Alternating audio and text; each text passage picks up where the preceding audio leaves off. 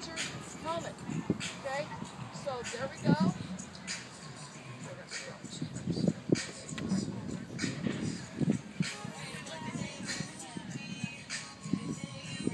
Good. Okay, now let's do the contact point. Out by your front foot. Now, I want you to sit back here. Ready to go? Strong here.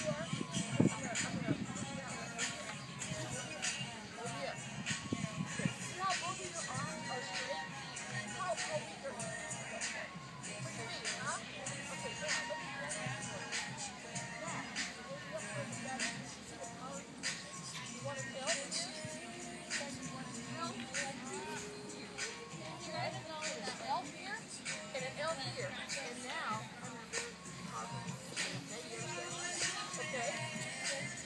You got me down. Now, here we go. Good. Heel up a little bit more. There we go. Okay. See how this is straight? Now bend that. Yeah. Stronger. Yeah.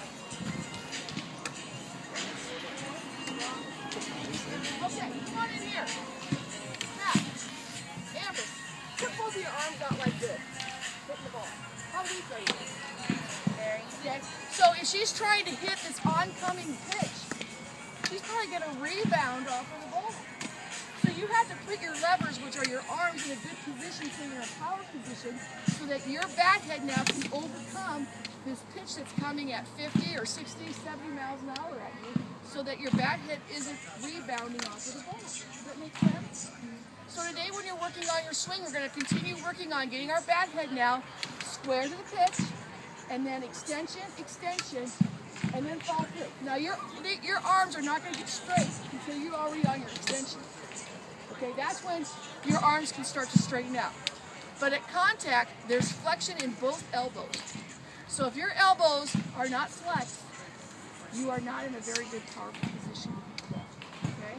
And it might be a reason why you're not hitting the ball hard. If you want to be a more powerful hitter, getting a little bit more bat velocity on your swing and really driving the ball, this is going to enable you to hit the ball a little hard. Okay? So let's go ahead and get into our groups.